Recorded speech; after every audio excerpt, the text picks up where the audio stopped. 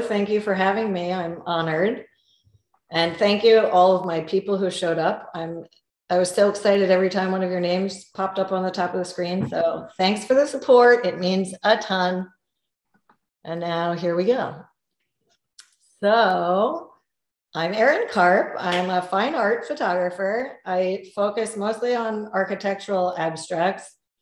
I started in a dark room and on film many, many moons ago. And I didn't I'm nervous. I didn't move to digital until 2009, and that was a very reluctant change. But I still shoot manually and in natural light, and I still make my own prints. I don't use Photoshop. The images are what I shoot. I show you what I actually see. So I am going to share my screen.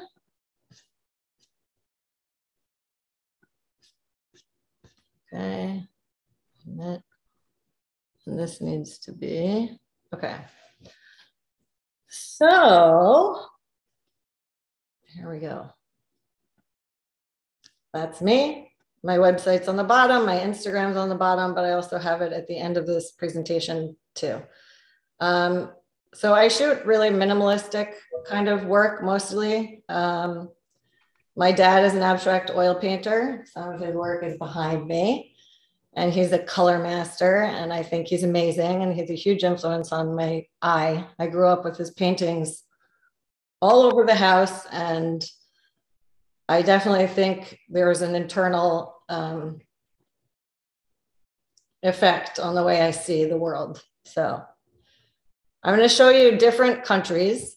This isn't all just one project, but we're going to start in Italy. And then we'll move on to Spain and the Netherlands. So this was taken at a winery in Bargino, Italy. I was in Tuscany for a photography workshop, and I read an article in the New York Times right before I left about this winery, and it's an architectural marvel. And it was a dream trip for me to be able to see this place and to photograph it. And I proposed it to the group that I was in Italy, and nobody wanted to go. I was the only person, and I kept pushing, and nobody wanted to go, and I couldn't believe it. And so we had a driver taking us from place to place all week, and he knew how desperately I wanted to photograph this place.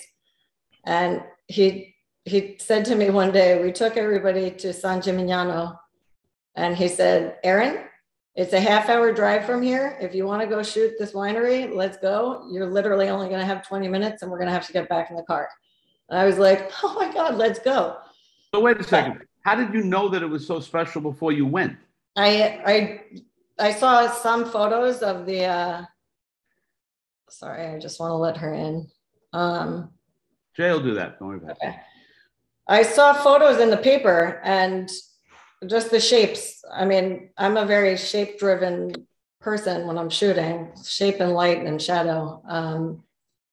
And I had to go to this place. So right. Thank God for Michelino, who took me. This was the first photograph I made from the parking lot, actually, of this winery.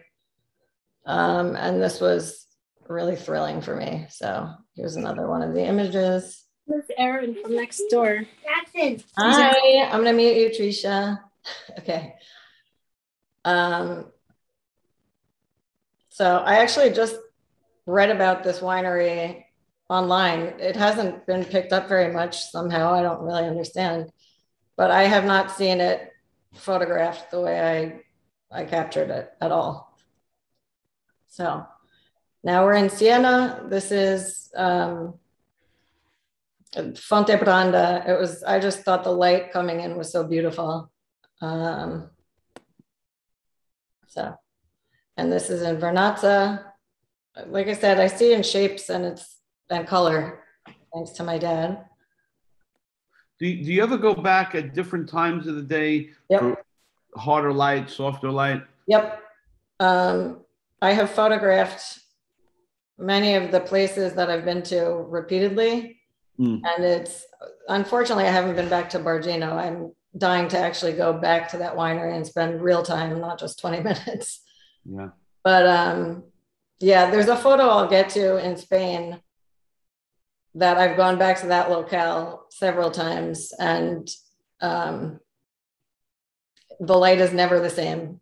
And I've never been able to get the same photograph as I did that I'll show you. So when you shoot something, yep. So you take the shot, does the thought come to you, wow, I have to come back at this time of day because I think it'll be even more striking? Like no. No, I mean, I'm usually just wandering, and I'm always in busy cities, touristy places, and I'm always looking for quiet moments and, you know, like an escape from the chaos. So I consider my work kind of meditative and calming, which is what I need usually, like right now. Like true. So yeah, that's pretty much it. So this is just a rooftop in Florence, and I went up to the pool on the roof of the hotel I was staying at, and I looked over and I saw this, and I ran downstairs and got my camera and made the photograph. This I shot in Bologna, Italy. And again, it's just, I'm walking and I saw this wall with the pipe and the wires, and I was like, oh my God. And I just had to take the photo. So this is another one where I was in Porto Venere in Italy, and I rounded this corner, and from the end of the street, this was all I saw, this image. And I was so excited.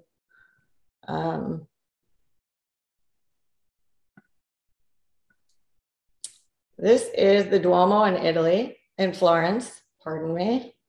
And this is another one where I turned a corner and this was all I could see. Yeah, this is just how I see. And I don't, like I said, I don't use Photoshop. People are always like, well, what did you do to it? And I didn't do anything to it. This is the actual image. They all are the images. This is obviously in Venice, and I couldn't believe that I walked past this gondolier in this position. He had no idea I took the photo. I never even saw his face. But just all the lines and how his hat lines up and the lines mimicking in the shirt. And I just, it just made me so excited. So it's actually an emotional reaction. Oh yeah, every single time. Yeah. Beautiful. Thank you. This is in Sevilla, Spain, where I lived for a year, and it's one of my favorite places on earth. And they have these coverings over streets to keep the sun out. And this is one of them. I just thought it was so beautiful, the texture and the repetition and, you know, the abstraction. I think there's just beauty everywhere in small details if we pay attention. So that's kind of how I wander around. Whenever I'm traveling, I go without any kind of itinerary, and I'm always better off if I'm alone when I'm traveling, because I don't feel like I've got anybody like waiting for me to make these photos. And I love the freedom of just being able to wander without a plan and stop when something inspires me. And that's when I make my best photographs, I think. And what are you shooting with, Erin? I'm shooting with an old camera, a Nikon D300. Okay. Time to upgrade, but that's another project. So again, like I said, I see in shapes and colors and abstractions, essentially. And this was just one of these moments. So I named this Alegria, joy, happiness. I think the colors are it just made me feel good. And this, I photographed at the Real Alcazar in Sevilla. Like, I mean, the skies in Sevilla are almost always blue like this. There's just perfection. And, you know, again, it's just a light and shape and minimalist kind of, this is how I see.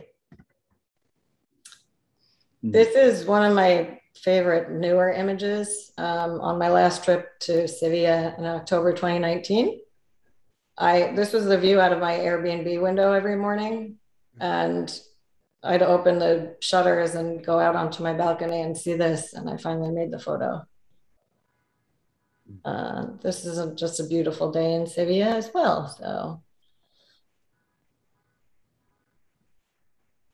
And how long do you stay in the space, Erin? Until I feel like I made a photo that I'm happy with. Oftentimes, I only make one photo and then I move on. And then other times I change angles and I do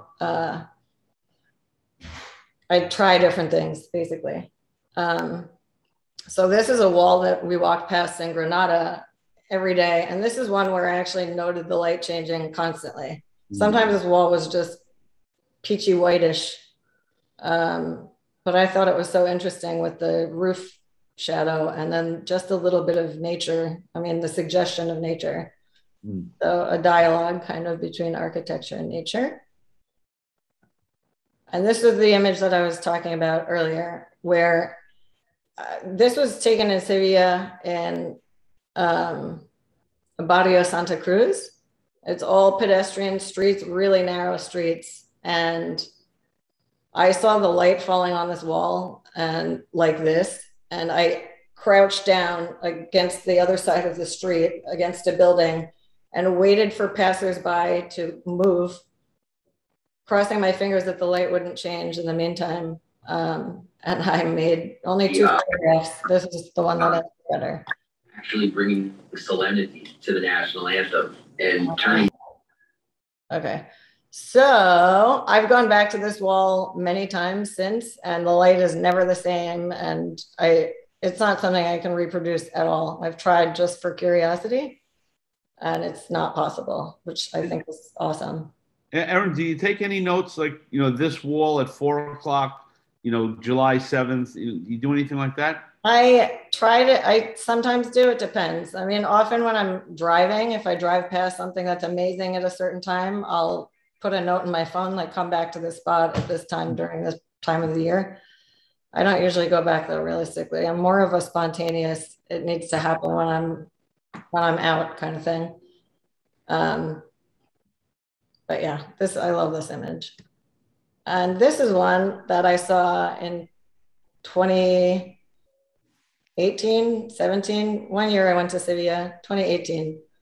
And I didn't get to make this photograph when I was there. I was traveling with somebody, and that whole, I don't want to have somebody waiting for me thing.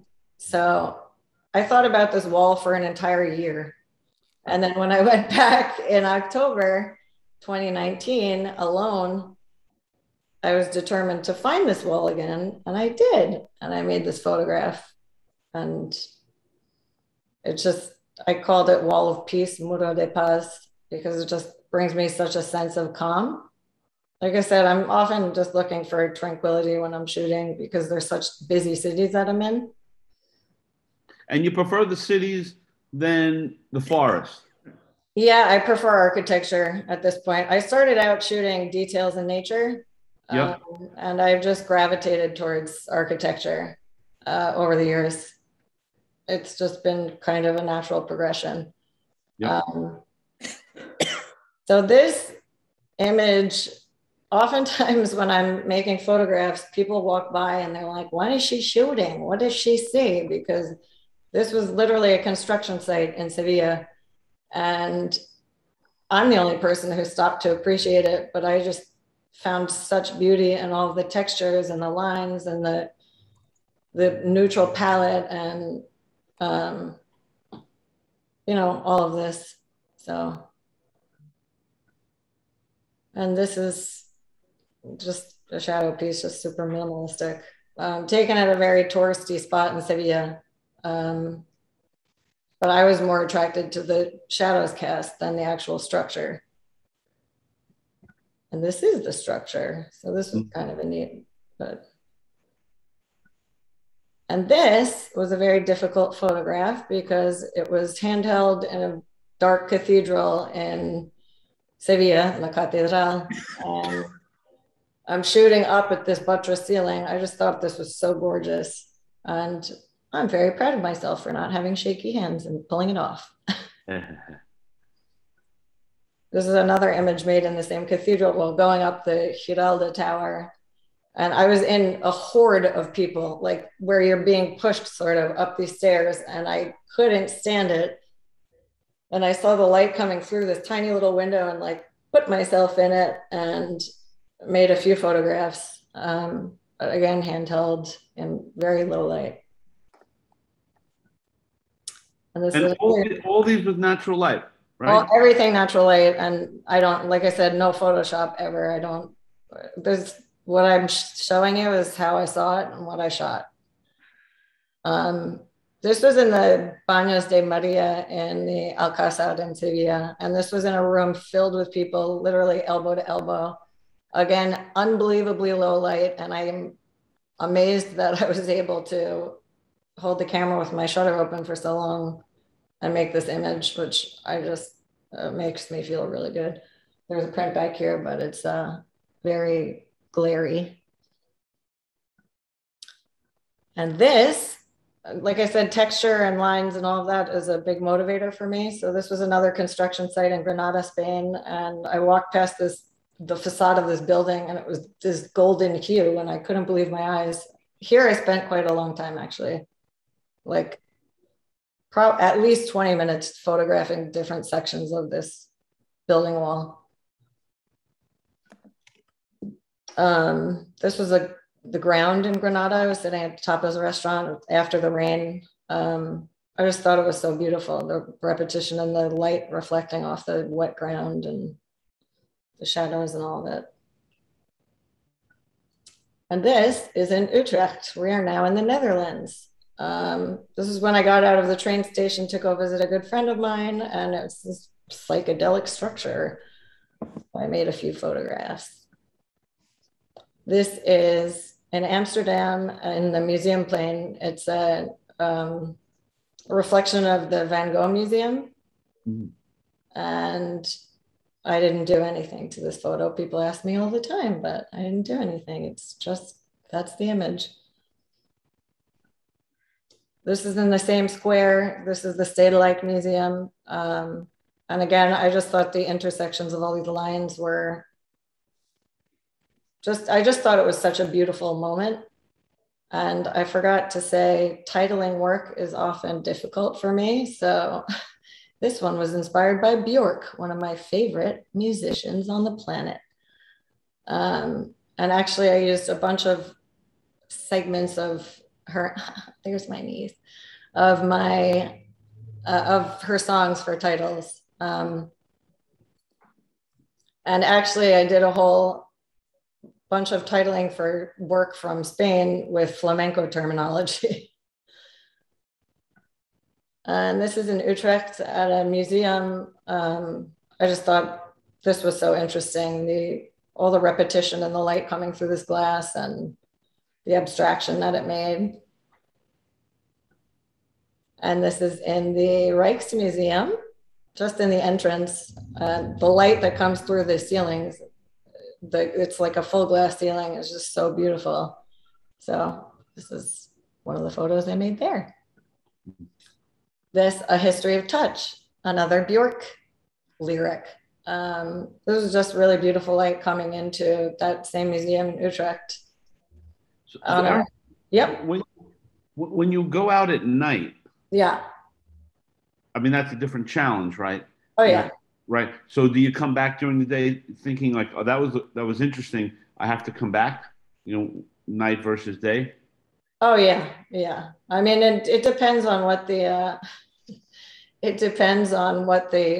subject is, Okay. But I go back. And this was in Amsterdam. My dad lived in Amsterdam for 5 years, and I went to find his old apartment. And this was on the walk to his apartment. I just thought the light coming onto the staircase was so gorgeous. And that's a wrap for me. This is a construction site. Right after I saw the photo, the image that I titled Obra Sevilla, I walked down another narrow little pedestrian street, and I looked into this window of this building, and the light was literally just falling on these construction materials like this. And I just was like, oh, serendipity. This is amazing. And you're selling prints on your site, right? I sell prints, but reach out to me. I don't have my website set up for, you can't just buy it from my website. So okay, reach out to me. And so you have the cutest fan in. I know, that's my niece, and I'm so happy she's here. My God, her. you know, you have to start photographing her. I believe me, I have. I made them a whole book of this girl. She has got the biggest tongue in the world. There's no doubt about that. And she's now a rock star. She is. She's the sweetest thing. But Erin, I mean, the whole process for you, how long does it take you to, recognize, all right, that was a great shot, and then you go back and print it? Or do you print everything to see how it looks? No. Like I know my super hitters the second that I see them. You do. I make them, yeah. And those are ones that I'm like, I'm absolutely printing this, even if it has nowhere to go right now. Right. I'm still, like I said, I learned in the darkroom, and I love having an image in my hand. I still love printing, Yeah. I think the print is just as important as the actual photograph. So that's what I do. And do you sometimes either disappointed or thrilled when you get the print and say, well, I didn't think it was going to be that compelling, and then it is, or vice versa? I thought there was more there and there wasn't. Not usually. I mean, I print my own work, so I'm the one who I make sure the print is what I would want. I make sure the print's what I want. Right. It to be. Yeah. I mean, I've had some issues. Like I printed a piece, actually a photograph that I made in Sevilla in 2019 that I loved, a building facade with a lot of shadows, and it was kind of a grayish wall. And when it printed sort of violet, which I could never reproduce in a million years. I don't know what the glitch was that day, but I actually loved it. And so I made 2 prints, and that'll never happen again. Yeah. Actually, everybody in the chat room is in awe. I mean, everyone loving it. Really? I don't even see the chats. Yeah, you got to get back to the chat.